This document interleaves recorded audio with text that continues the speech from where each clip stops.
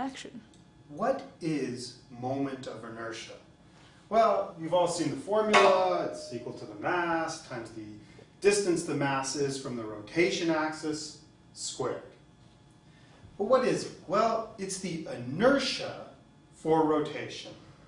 So, for example, if I hold this guy in the middle, the mass is, well, it's, half a meter from, well, a little more than half a meter, a full meter from each side.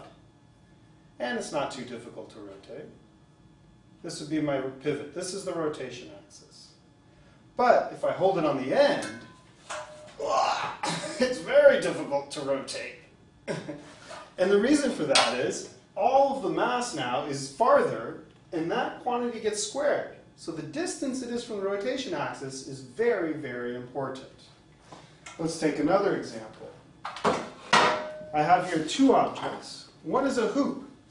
So all of the mass is a distance r from the rotation axis. It should be right through the middle. Here I have a solid disk.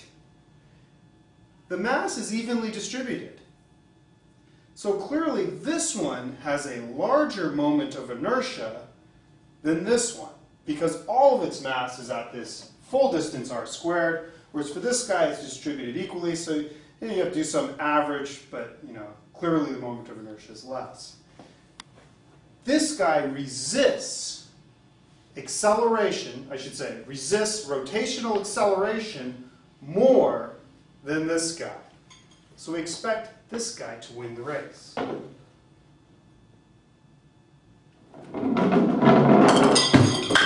Sure enough.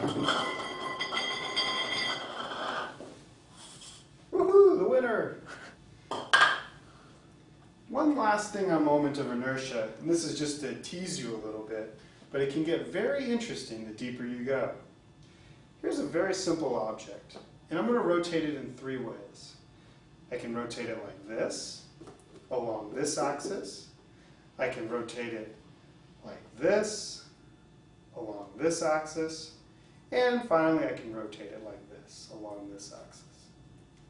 Now, this one has the largest moment of inertia because, and I should hold it like this, because you get some of the mass is at the diagonal. So it's at a farther distance. And don't forget, it's the distance is squared, so it's the biggest effect. Whereas this one, well, that's the smallest moment of inertia because the mass is, a small distance away from the rotation axis. These black lines mark the two rotation axes in this plane. And then this one, rotating it like this, well, that's right in the middle of the other two. Now watch what happens as I rotate them three ways. This way, very stable. Now rotate it along the smallest moment of inertia. This way, very stable. Now let's try the moment of inertia in the middle. Not stable at all. The smallest perturbation throws it off. I'll let you think about that one and maybe come back to your physics teacher.